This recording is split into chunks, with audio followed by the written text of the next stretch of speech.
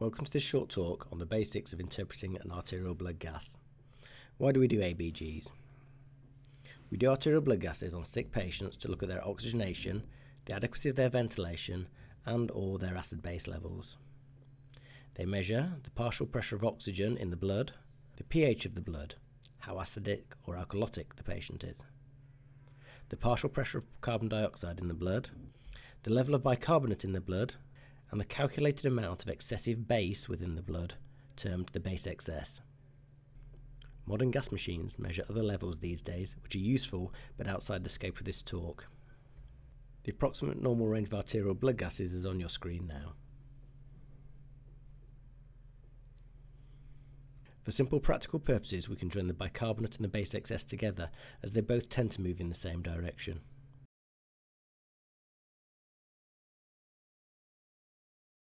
If the partial pressure of oxygen drops below 8, then we usually consider the patient to be hypoxic.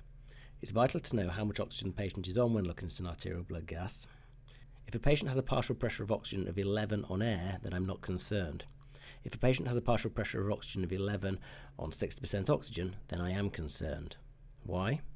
Well, in neither case is the patient hypoxic, but in the second case, it's taking 3 times the amount of oxygen to ensure that the patient isn't hypoxic than in the first, and therefore there's something wrong with their lungs. Due to a quirk of fate, at sea level, the percentage of oxygen is roughly equal to the partial pressure of oxygen, i.e. 21% equals 21 kilopascals.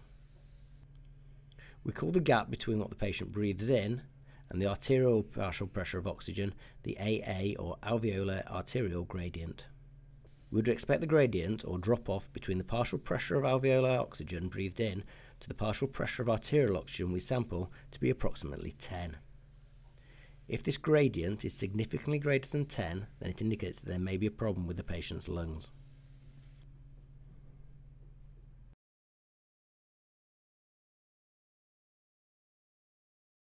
If the partial pressure of carbon dioxide falls to less than approximately 4.5 due to a high respiratory rate, then this will cause an alkalosis.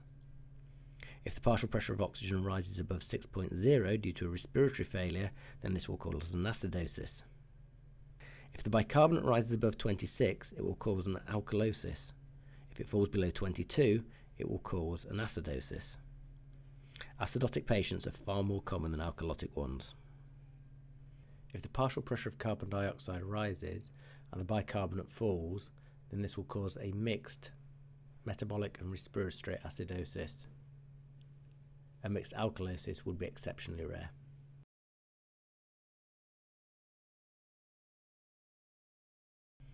Since the body doesn't like to be acidotic or alkalotic, it will attempt to compensate for this by altering the component that isn't causing the acidosis or alkalosis. So for example, if the patient becomes hypoperfused for any reason, anaerobic metabolism will take place, producing lactic acid and causing a metabolic acidosis. The body will try to balance this acidosis by increasing the respiratory rate, blowing off carbon dioxide to try to bring the pH as close to normal as it can. Alternatively, the patient may be in respiratory failure and not clearing their carbon dioxide, which causes a respiratory acidosis. The body doesn't like this, so the kidneys retain bicarbonate over time in an attempt to balance this out. Importantly, while respiratory compensation is a fast process, metabolic compensation is a slower process, taking days to weeks to be completed. If you ever see a metabolic compensation, then it's for a chronic respiratory condition.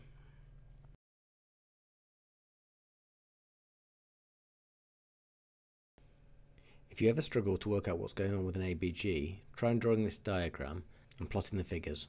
Whatever is on the same side of the pH is the cause of the acidosis or alkalosis, and if there's anything in the opposite direction, then that's compensation.